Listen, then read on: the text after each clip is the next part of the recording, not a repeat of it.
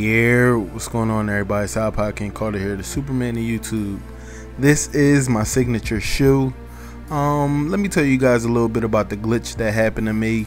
As I was making the shoe, I saved it out, +4 3-point shot. I named the shoe iPodKingCarter 1 because it was my first endorsement shoe. And I was pretty happy about it, but I wanted to tweak something, and I tried to go into the Nike ID to change it, and the shoe wasn't even there. I kept pressing X. I couldn't get back to the shoe.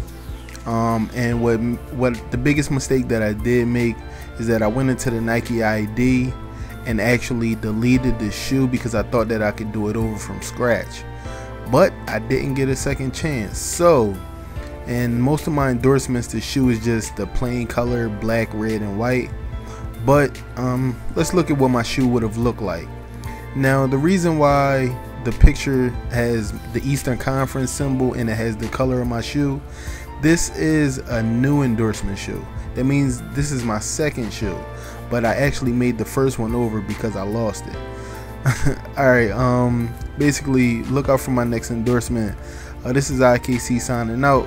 Alright, y'all, peace.